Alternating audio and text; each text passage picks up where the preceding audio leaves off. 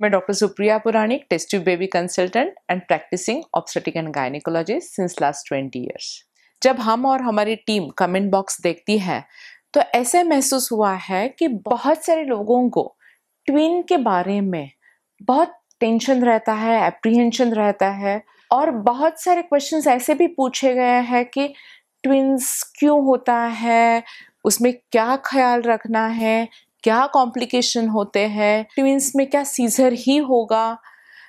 तो आज इस वीडियो में हम ट्विन्स के बारे में सारी जानकारी देने वाले हैं। तो आइए हम जानेंगे ये ट्विन प्रेगनेंसी कैसे और क्यों होती है। अक्सर ये देखा गया है कि 100 में से एक गर्भवती महिला को ट्विन्स हो जाता है, लेकिन हम जब इनफर्टिलिटी के लिए ट्रीटमेंट ले रहे हो, कुछ दवाइयाँ ले रहे हो, कुछ इंजेक्शंस ले रहे हो, तो ये चांसेस 10% बढ़ जाते हैं। लेकिन जब हम IVF की ट्रीटमेंट लेते हैं, टेस्ट ट्यूब बेबी करते हैं, तो टेस्ट ट्यूब बेबी की सफलता बढ़ाने के लिए हम 2 भ्रूण एक साथ बच्चादानी में छोड़ते हैं, तो ट्विन्स होने की संभावना ऑलमोस्ट 25% से बढ़ जाती है। जब नॉर्मल गर्भाधान में ट्विन्स होते हैं तो ये ट्विन्स होने का रीजन मैं बताना चाहती हूँ। कभी कभी ट्विन्स होना ये जेनेटिकली भी इन्फ्लुएंस्ड रहता है।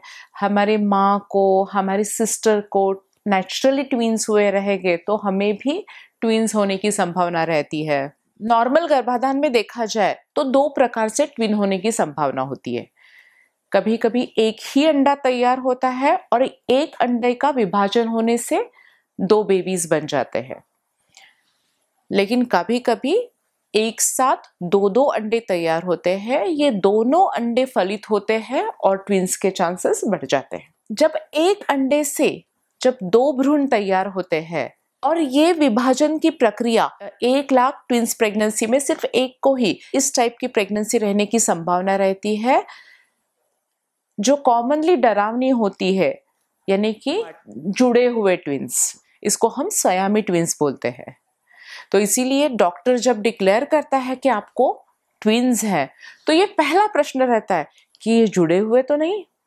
लेकिन जुड़े हुए ट्विन्स रहने की संभावना बहुत ही रेयर है और ये जुड़े हुए ट्विन्स हमें पहले समझ में आते हैं around 9th to 10th week के स्कैन में। जब एक अंडे का डिवीजन बहुत ही जल्दी शुरू हो जाता है तो वो मोनोएम्नियोटिक मोनोकोरियोनिक ट्विन्स हो जाते हैं, यानी कि एक ही सैक में 2 सेपरेट बच्चे रहते हैं। लेकिन इनमें बहुत खास बात रहती है, ये दिखने में सेम रहते हैं, उनका कॉम्प्लेक्शन सेम रहता है, उनकी आंखें सेम रहती है, उसके बालों का कलर सेम रहता है और उनका जेंडर भी सेम रहता है। लेकिन दूसरी ट्विन की जो संभावना मैंने बताई, जो दोनों सेपरेट अंडों से होती है, सो उन बेबीज में सिमिलैरिटी होने के चांसेस बहुत ही कम रहते हैं।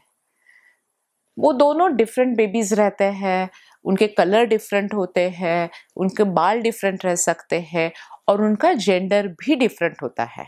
तो आइए हम जानेंगे ये प्रेगनेंसी ट्विन प्रेगनेंसी है, ये हम कैसे जानते हैं।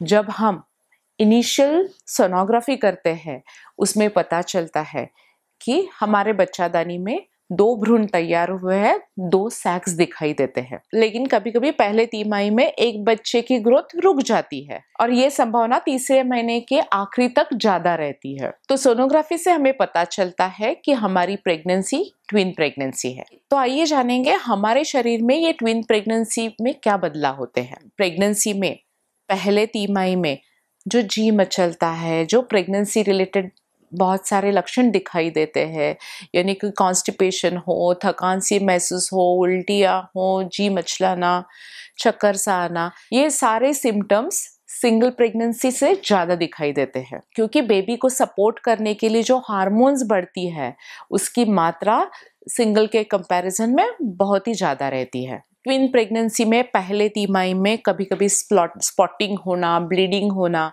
उसके भी चांसेस ज़्यादा रहते हैं। ट्विन प्रेगनेंसी में प्रेगनेंसी के हार्मोन में जो बढ़ोतरी हो जाती है, इस वजह से प्रेगनेंसी में बीपी बढ़ जाना, प्रेगनेंसी का डायबिटीज़ हो जाना, शक्कर की मात्रा बढ़ना, ऐसे कॉम्प्लिकेशंस हो सकते हैं। ट्विन्स में समय के पूर्व डिलीवरी होने की, यानी कि प्रीटर्म डिलीवरी के भी चांसेस बढ़ जाते हैं, क्योंकि हमारी बच्चादानी एक बेबी को पालने के लिए रहती है।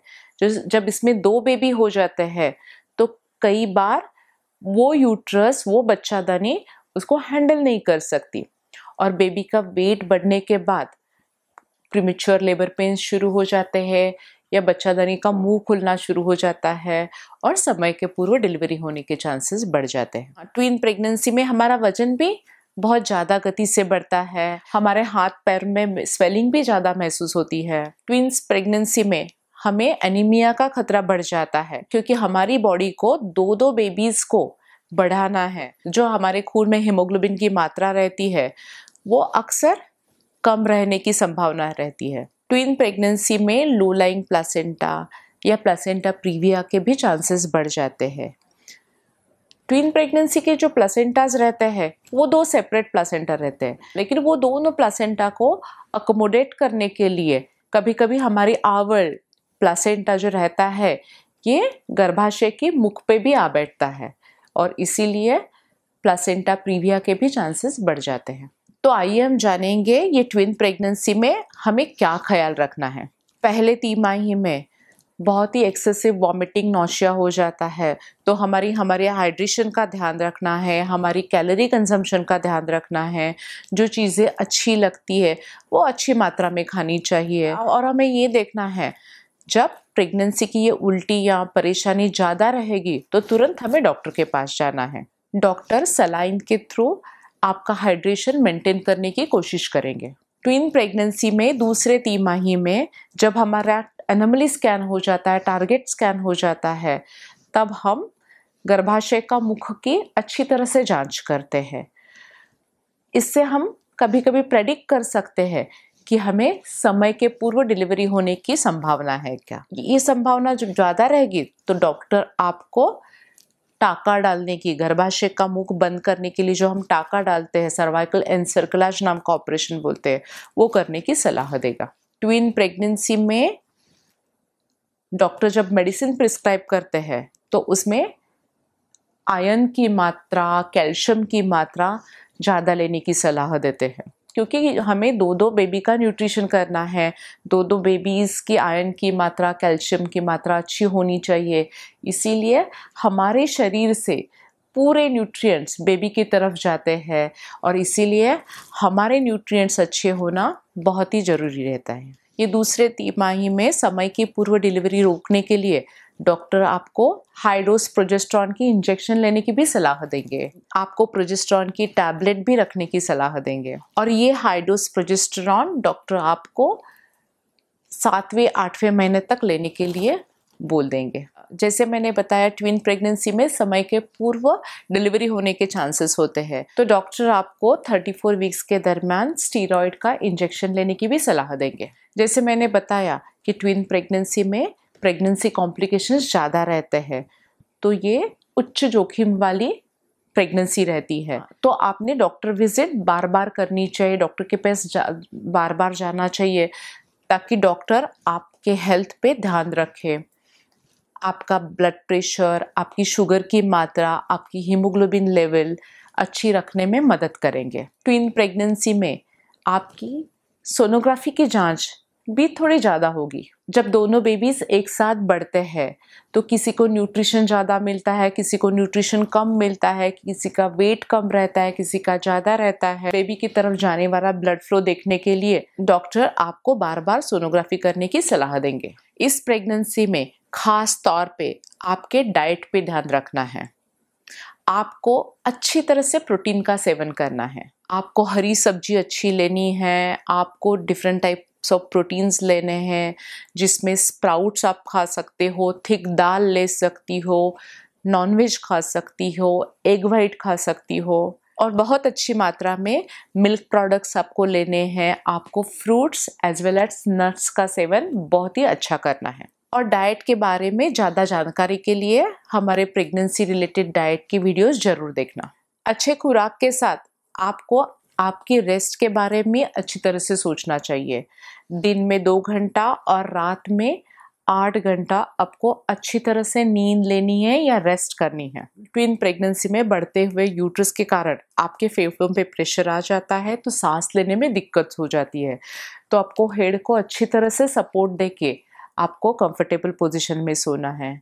उसके साथ ही साथ आपके पैरों की स्वेलिंग भी ज़्यादा हो जाती है, तो पैर के नीचे भी आपको तकिया रखना है। आपकी प्रेगनेंसी ट्विन प्रेगनेंसी है, ये समझ के सोच के आपको कंप्लीट बेड रेस्ट नहीं लेनी है। जब डॉक्टर आपको बताते हैं कि आपको प्रीमेच्योर डिलीवरी के चांसेस है, आपका प्लेसेंटा नीचे है, तो आप जरूर रेस्ट कीजिए। लेकिन सिर्फ ट्विन प्रेगनेंसी की वजह से आपको कंप्लीट बेड रेस्ट नहीं करनी है।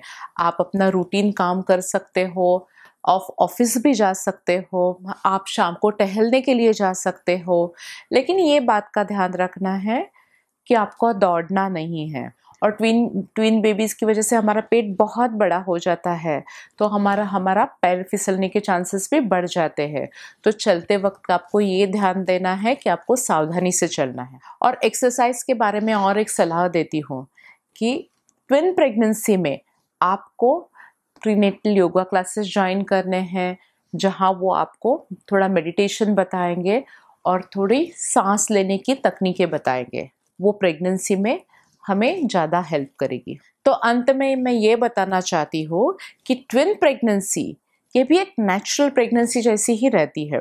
तो ट्विन प्रेगनेंसी को लेके आपको ज़्यादा परेशान बिल्कुल नहीं होना है। सिर्फ आप अपने खान पान पे, ध्यान पे और आराम पे कॉन्सेंट्रेट करिए। और जब आपके डॉक्टर ने आपको कुछ हाई रिस्क बारे में बता दिया तो उसको ज़रूर फॉलो करिए।